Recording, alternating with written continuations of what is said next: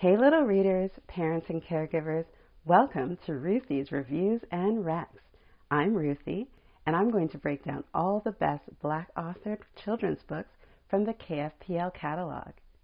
Let's see what's on the schedule for today. We have Malaika's Winter Carnival. This book was written by Nadia Hohn and illustrated by Irene Luxbacker and published by Groundwood Books. Let's see what we have in store. Now, I may be partial having Jamaican heritage, but not being able to speak a lick of patois. But Nadia stayed true to the culture. The language in this book captures the sounds of Jamaica. There may be a dropped S here, an unexpected tense there, and some new terms you may not be familiar with. It's all good. You just keep following along. The story follows Malaika. We begin with the joys of a reunion between Malaika and her mom, who has returned to Jamaica. But her mom is not alone.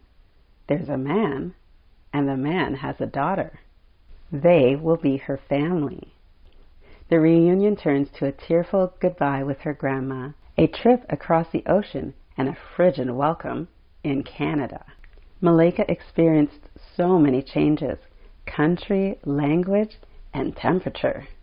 But in the end, she found her way through and learned to appreciate the new things her new home had for her, including her new sister. When you head out to borrow this one, look out for Nadia's other books called Malaika's Costume and Malaika's Surprise, just released in 2021. I give this book 5.5 jaw paws out of 7. And as always, check for me here before you head out to your KFPL local branch. You have a ready-made borrow list right here. And I want to hear from you, little readers and caregivers.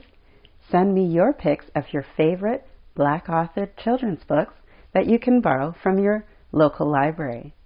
I just may review it right here on Ruthy's Reviews and Recs, and I'd love to hear from you. So, reach out to me at Ruthy's Reading Room on Instagram or Facebook, or email me at ruthysreadingroom@gmail.com.